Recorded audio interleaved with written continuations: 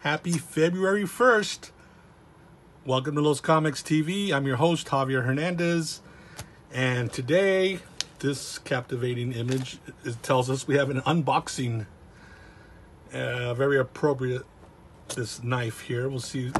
We'll look at that later. Anyway, so for any new viewers, I'm Javier Hernandez. I'm a cartoonist known for his comic book El Muerto. Been doing it since 1998. Here's a art book I did on the character a few years ago. So yeah, 23 years self-publishing my comic El Muerto and other comics. But I do this YouTube channel where it's called Los Comics TV, obviously. And I just talk about definitely a lot of my work, but also things that I just love to sink my teeth into. Comics I love, that I've read, that I collect and study. Sometimes, we'll talk about movies. We'll even be talking about toys later, other episodes. But anyway, just things that have inspired me throughout the years, things that influenced me. But today, this is an unboxing. I'm sure you've seen these before, where I got a box in the mail the other day. And I'm going to open it on camera because, yes, that's a thing. People like to see that. I do, too. I don't know why. It's like, oh, what's in the box?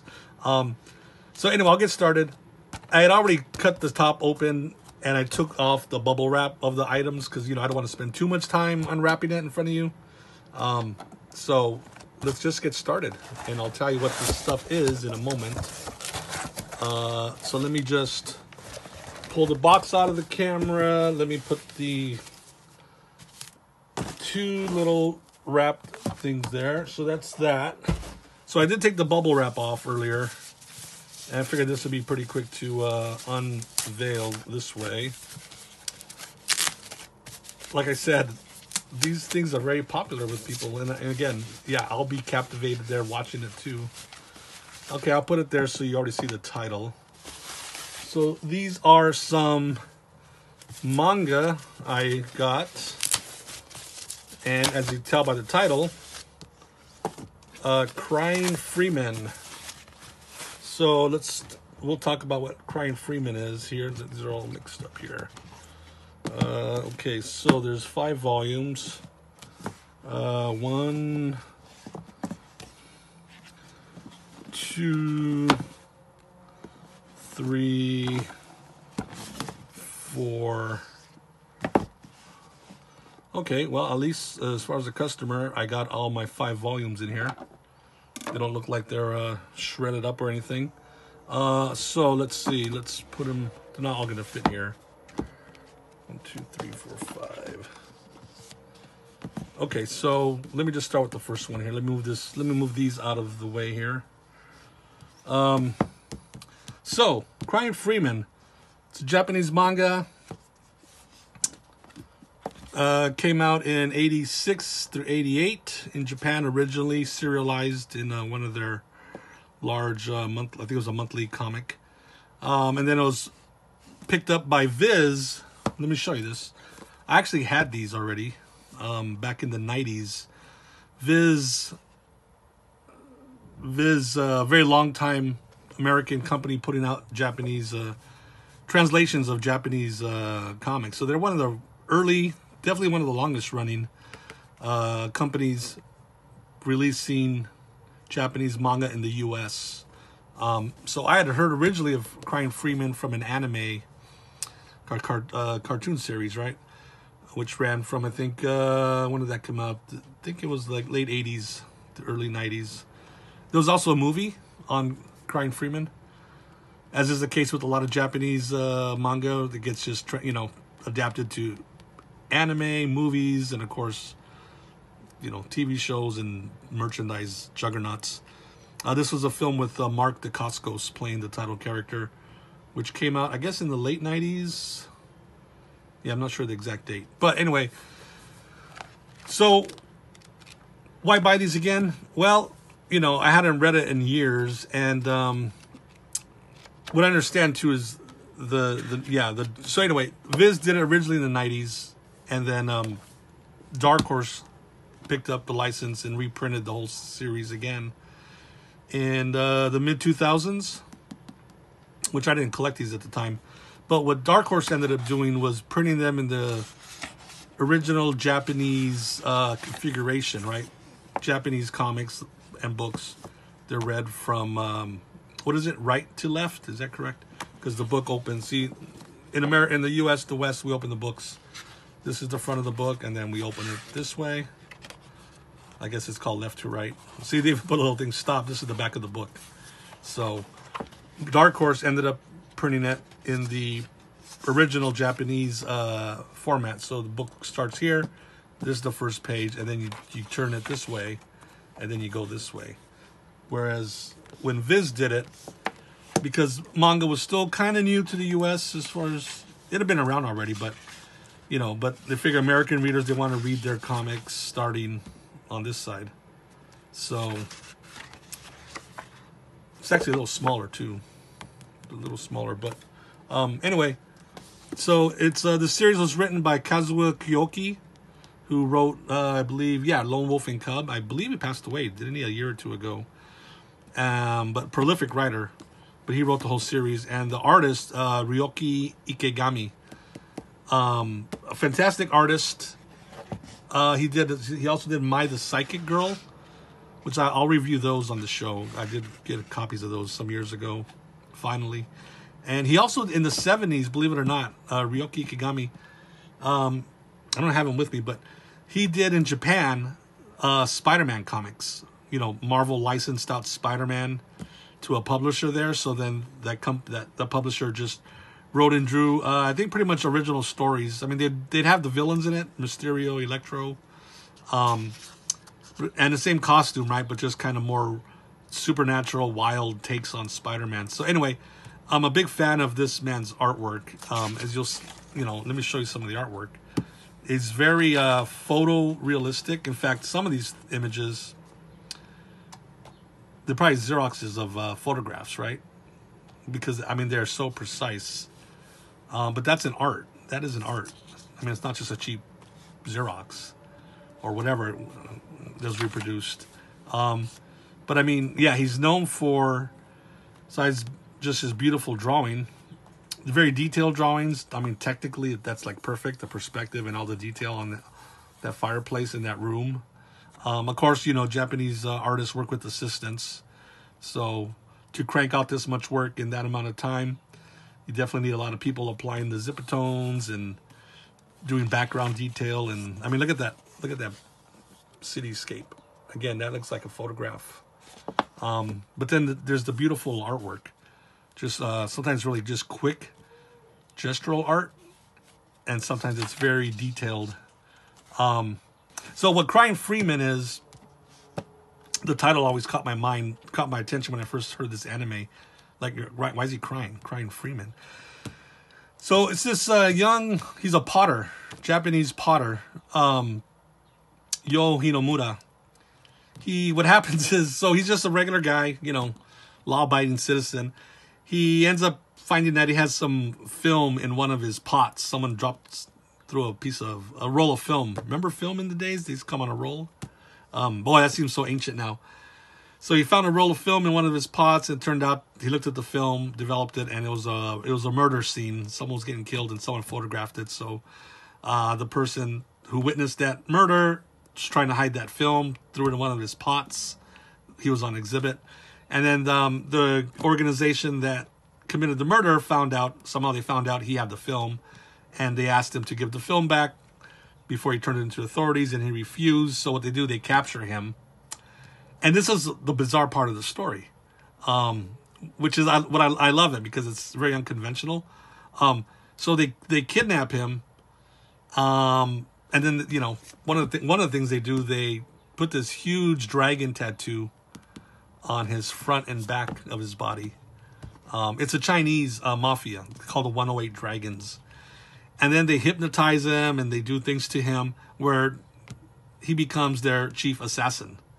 Is that crazy? Like, to just take a guy off the street and against his will, turn him into your top assassin. You train him and, hypnotize him and all this stuff. So he goes and does their bidding as their assassin. So every time he kills somebody, you know, because that one part of him is still human, buried deep inside. Well, I mean, well, he's still human, but that one part of him that remembers his past life. The minute he kills a person, he sheds tears for them. But then he goes on and, you know, keeps working for them. Eventually, the 108 Dragons makes him their leader. So, yeah, I know. He goes from just being an innocent artist, potter, to the top assassin and the leader of this international Chinese criminal organization called the 108 Dragons. They come equipped with their own nuclear-powered submarine. So, they seem like they're James Bond villains that came over from the Bond movies into this book series. So anyway, this is volume 1.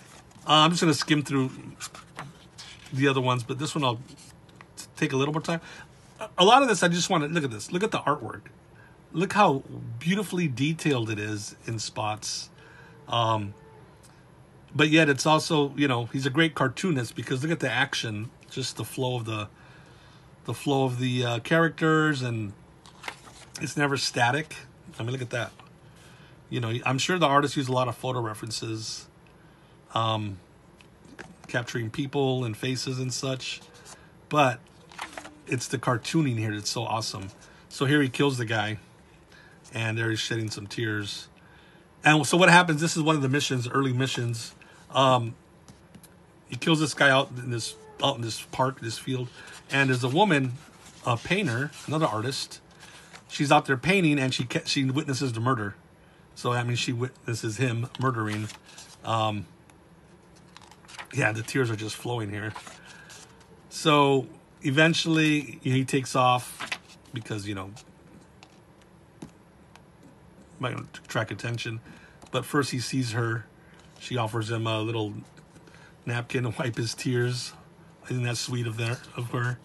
And of course he has to kill her because she saw him. They find out where she lives.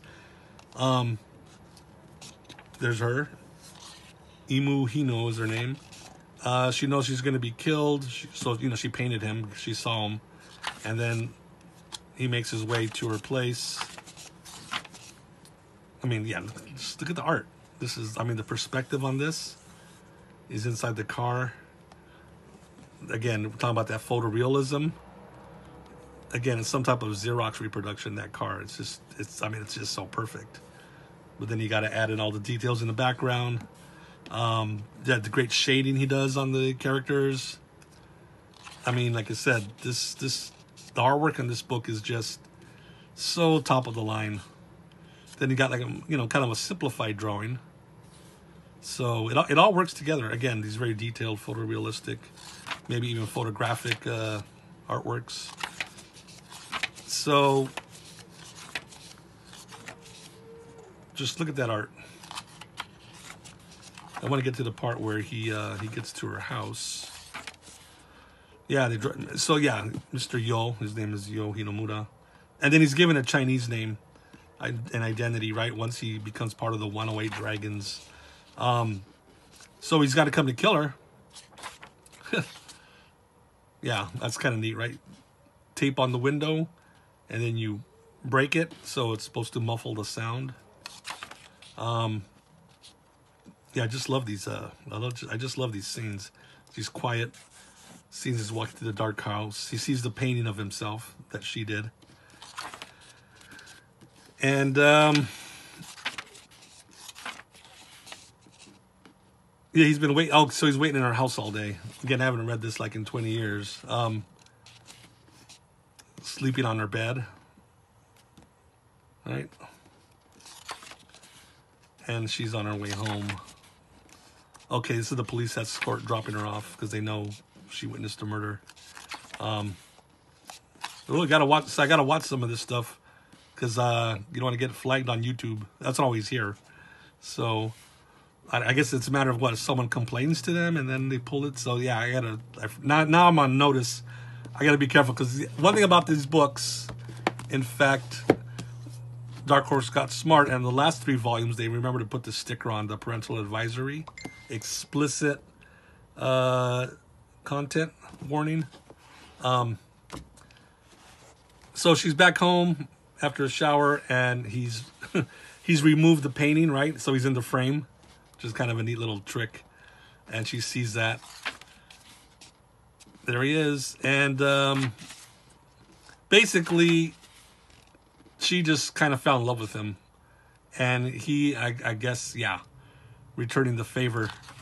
So she has one request before he kills her, and that's they can, spend the night together. Which they do. There's this tattoo. So I gotta skip all this stuff. For some reason, I guess violence is okay in America, right? So one of the people from the organization who did the killing earlier comes to kill her, so he kills him. So eventually, what happens is Crying Freeman takes her in as his lover and even wife, and then she gets a tattoo. And then she becomes part of the One-Away Dragon, right? The leader and his bride. 2 Japanese citizens, and now they are pretty much installed at the top of the hierarchy of the Chinese Mafia 108 Dragons. And that's your story. At least that's the start of it. Wow. This guy's chained up and being sliced up. So, this is, this man... He was the one who kidnapped Yo Hinomura.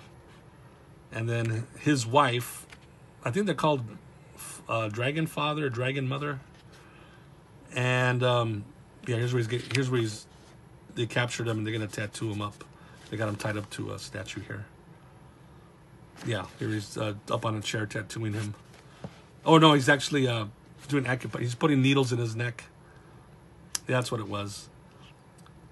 This is where he's telling him you're gonna be our assassin. So he's kind of, I guess, starting the brainwashing technique with these little acupuncture type needles in the pituitary gland. So yeah, here's where he's being kind of just taken over. And he wakes up in a hotel, and then later on he'll be getting his tattoos. And there's the mother dragon. So, okay, so this woman is putting the tattoo, they take him to a place. He's getting the tattoos put on him.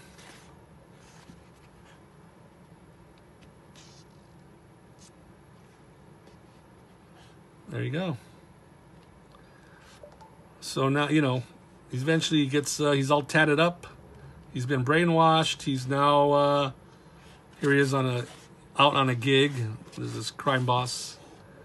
And the old knife and the umbrella trick, right? This is a great page. Just like the layout, the action, but then the actual artwork, right? The detail on it. This is really cool. Kind of reminds me of an old Marvel comic when Ditko would show a Spider-Man, or Gene Colan would show Daredevil doing a big flip, and you see him in motion there. That's great. So that's volume 1, basically, the origin story of Crying Freeman. Look at the art on here. Just this nice, just the I don't know, just the soft pastel feel of these gray tones, and the super detail in that image. So here's Crying Freeman killing somebody again, because you can tell he's crying, and there's a lot of, there's a knife sticking in that guy's mouth. That kind of gave it away. Look at this frantic page. The paneling on this, a lot of panels, angled different ways. The whole scene's a bloodbath here. Blood on the roof, ceiling. So. Whoops, there we go. Yeah, I got to skip a lot of this stuff. We got to keep this channel somewhat, passable. But anyway, so all the volumes are here. I'm looking forward to giving this another read. Like I said, it's been probably about 20 years since I read it. And now I'll be able to read it in the exact proper formatting. It's in English, but, it does matter, like, the way the original artist drew it, right? Like, he drew this and then he expects you to turn the page and start here and go this way, and the next page flows that way.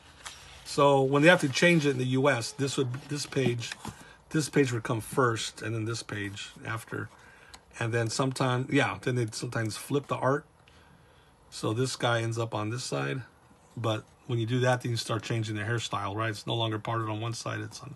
So there's different ways to get around it, but so you're not getting the 100%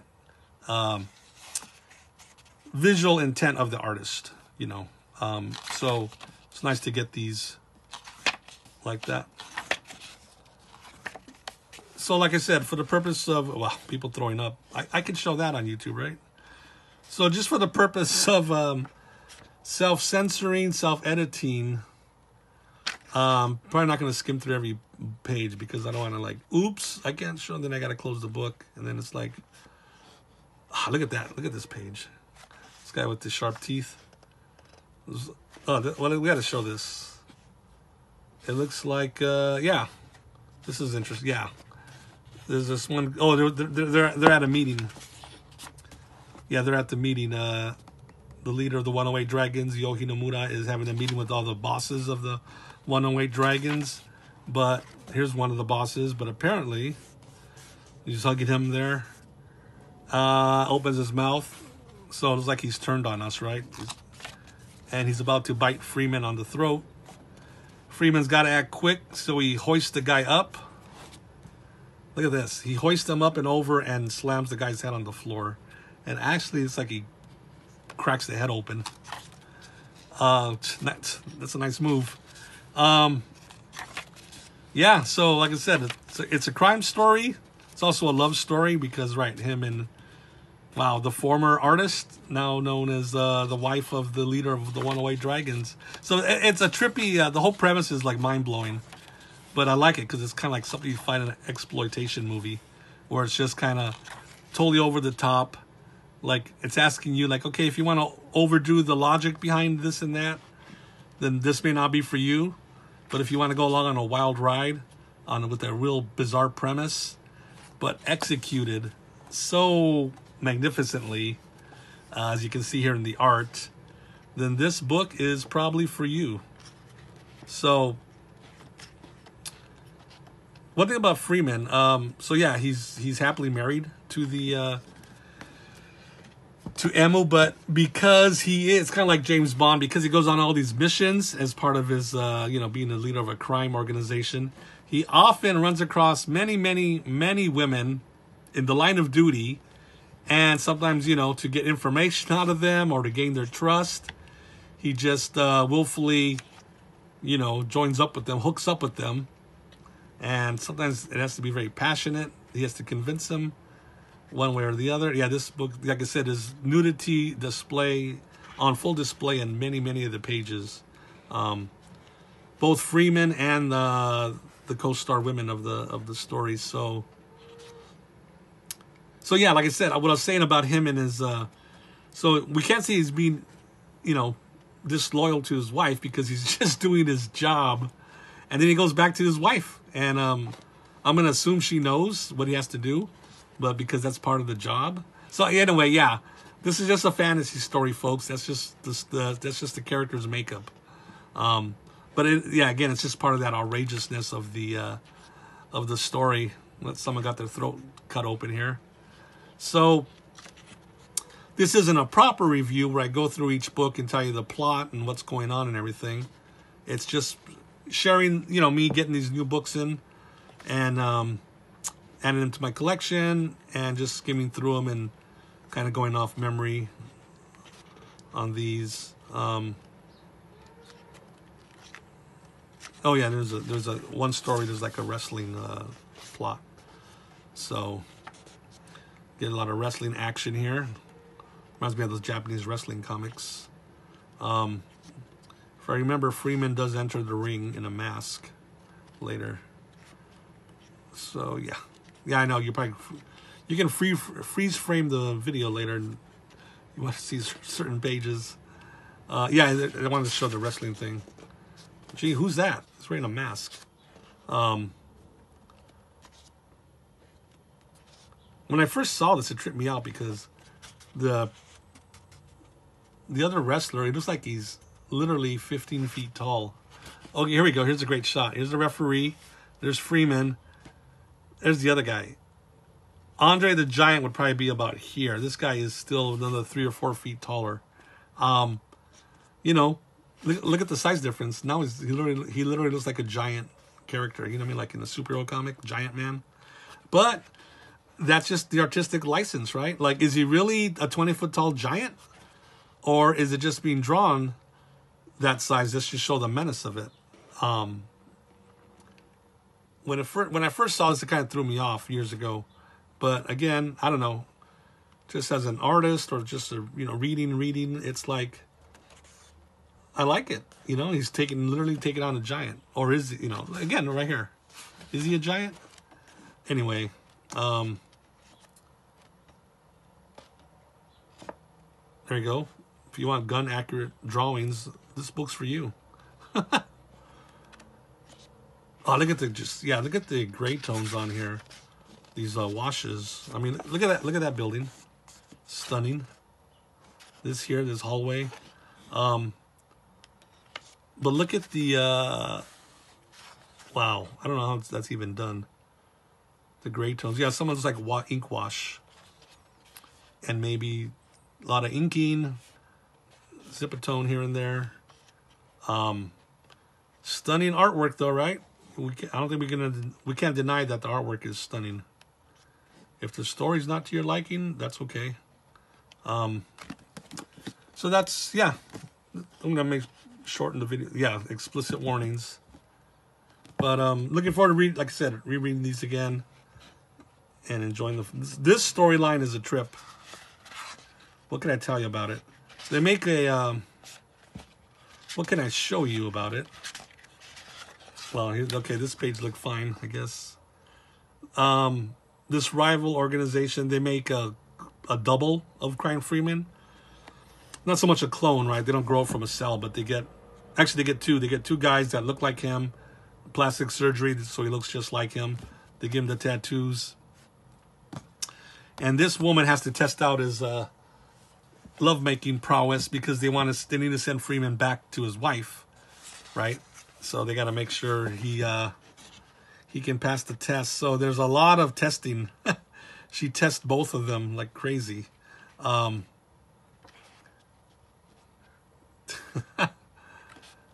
So yeah, this issue you definitely want to skip through a lot of it because there's a lot of action going on. Here's a nice little page. Also, his wife Emu also becomes, a great swordsman herself through training.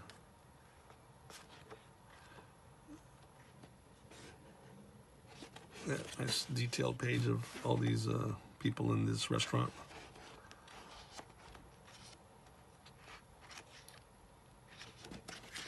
Wow, look at that.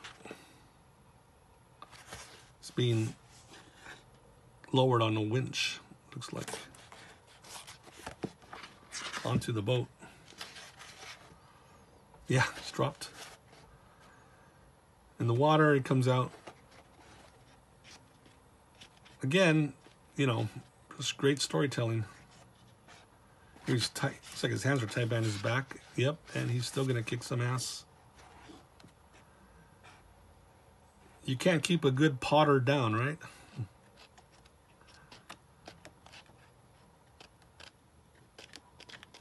Okay, this is the last one. I'll get through it really quick, and then I think we'll be wrapping up this video. But yeah, as far as I know, I'm pretty sure there was never a sequel to this. This is just that 2-year run, right, in 5 volumes here. But yeah, both men went on to do plenty of other work, so they've had full careers. But this is the saga of Crying Freeman. Some gangster stuff, right? Got guys in suits and hats and guns. Because it is a crime story at heart. At its core, I guess. Or at least the premise of it.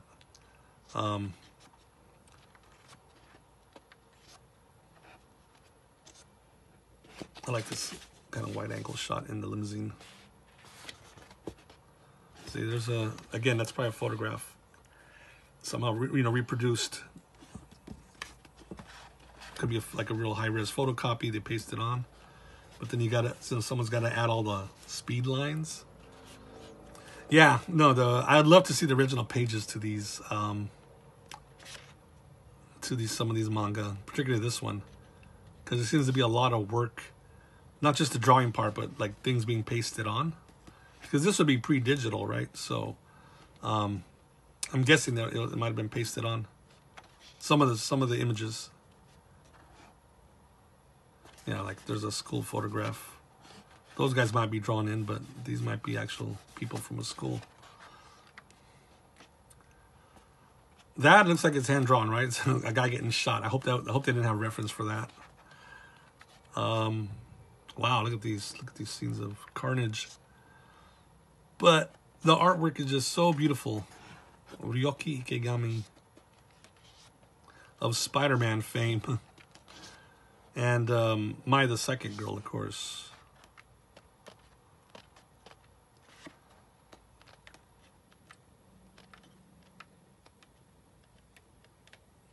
And let's see. Should I show you the last page? This is interesting. Yeah, the ending's just it's a very quite like, just came back from a killing. Just got done killing somebody. His wife walks into the room and wipes his tears away. See, it's a romantic comic. This comic's, if you like nice romance, this book's for you. Just don't mind all the gore, the blood, the killing, the assassinations. So there we go. A new volume set of Crying Freeman by Kazuo Koike and Ryoichi Ikegami. So that's it. And this is my official Crying Freeman blade that came with the book. Right, by Pillsbury. There we go. Crying Doughboy. Anyway, that's it. So thanks for watching this video. Hope you found it interesting. Maybe it'll take your interest to check out the Crying Freeman books. There's an anime series. I'm sure that's floating around out there. And then there's actually 2 movies, I understand. I have one of them. The one, it's a Canadian production, I think, with Mark Dacascos.